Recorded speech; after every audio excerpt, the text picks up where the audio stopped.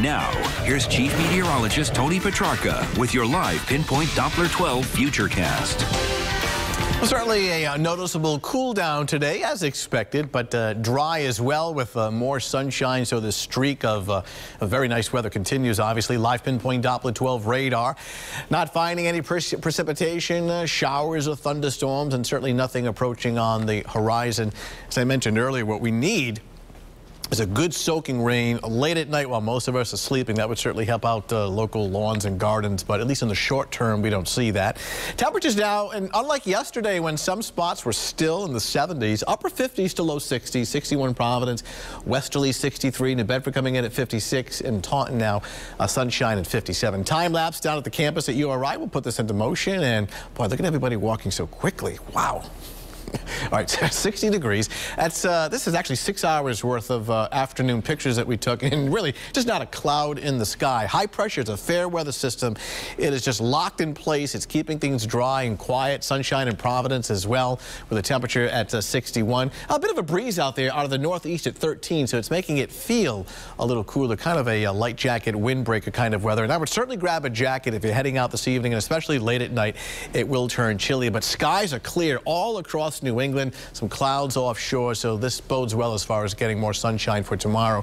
Take a look at the temperature forecast. We'll start off this evening at around 7 o'clock in the mid and upper 50s, and notice how we drop through the 40s late at night and towards daybreak. By 5:30 in the morning, Smithfield's at 41. Some of our areas, north and west, rural areas, the northwest corner of the state, maybe down to 39 degrees early in the morning, so a chilly start. But then a nice recovery in the afternoon. As this is 11 o'clock in the morning, it's close to 60, and around the 60 to 65 degree range during the afternoon. This is around 2 o'clock. East coastal Massachusetts will be cooler because the wind will be coming in from the east and northeast off the water. So it's one of those deals where the further west you go, it's actually milder. Then tomorrow evening, tomorrow night, temperatures settle back into the upper 40s. Another chilly night Friday night, Saturday morning.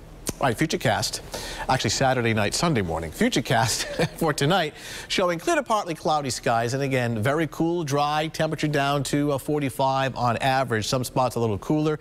Sunshine tomorrow morning, or at least a mix of both clouds and sunshine. 40s early, rising through the 50s later in the morning, and then during the afternoon, recovering to the mid-60s. So a nice day, kind of a brisk northeasterly breeze at 15 to 20. That may make it feel cooler at times, but overall, a nice day. So mid-60s inland, the coastline and along the shore, lots of sunshine. Places like Newport and Narragansett, a little cooler. Temperatures there at around 60. Hey, speaking of Newport, the National Police Parade, the Aquinic Island National Police Parade, kicks off just before noontime at 11:50. Temperatures at that time in the mid to upper 50s. Weather looks fine with plenty of sunshine, and the nice conditions extend into Monday, close to 70. Tuesday, not bad.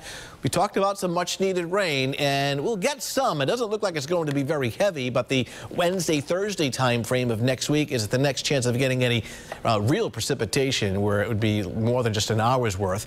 And that would come later Wednesday and Thursday with temperatures in the upper 60s. Weekend looks gorgeous, whether it's yard work or just kind of relaxing. Enjoy. Can't complain. Yeah. All right, thanks, Tony.